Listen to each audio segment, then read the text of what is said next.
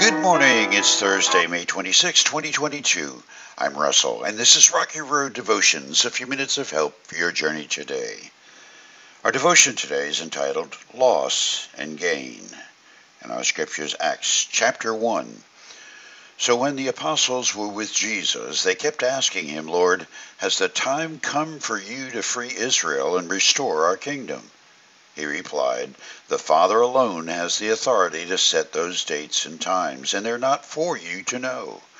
But you will receive power when the Holy Spirit comes upon you, and you will be my witnesses, telling people about me everywhere, in Jerusalem, throughout Judea, in Samaria, and to the ends of the earth. After saying this, he was taken up into a cloud while they were watching, and they could no longer see him.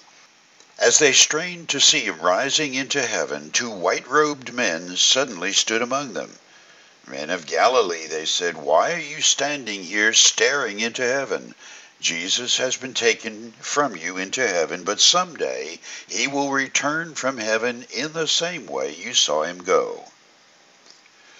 Just when the disciples were beginning to sense some kind of peace about having lost their leader, their Lord, Jesus, and then getting him back, he disappears again.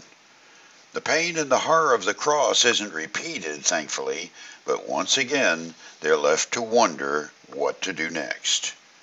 As they stood staring bug-eyed into the heavens, straining for one more look at their loved Master, Mentor, and Messiah, angels suddenly stood next to them, and the angels brought words of comfort and assurance. They said, what you've seen here, the same way you've watched him go, that's the same way he'll be coming back. Stop your staring. It's not over. The promise of a better day coming is comforting, yet it can strain our faith in difficult times. And sometimes the test of faith itself is almost unbearable.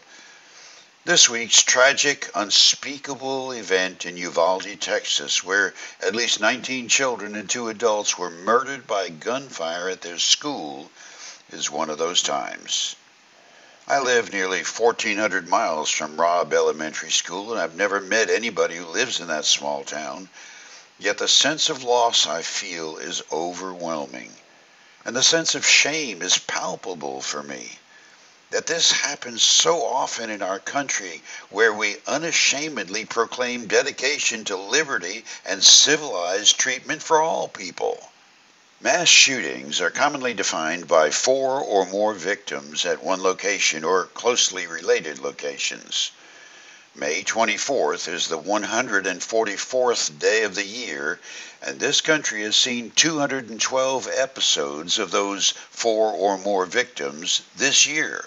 That's an average of one rampage every 16 and a half hours, or at least one heart stopped every 4 hours and 8 minutes.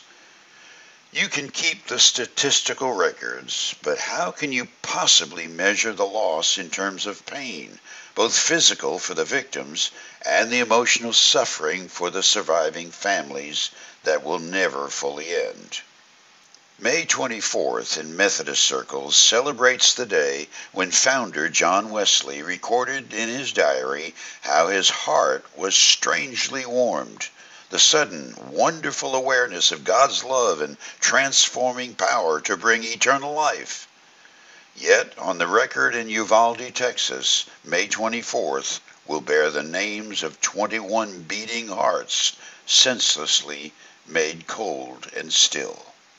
For you today, as the disciples were told by the angels to anticipate the next advent of their Lord, we must continue to have our hearts beat for the families who can barely breathe today, to do what we can to help them gain a sense of hope in their terrible losses.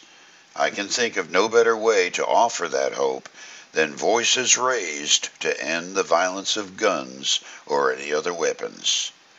You chew on that as you hit the rocky road with Jesus. Have a blessed day.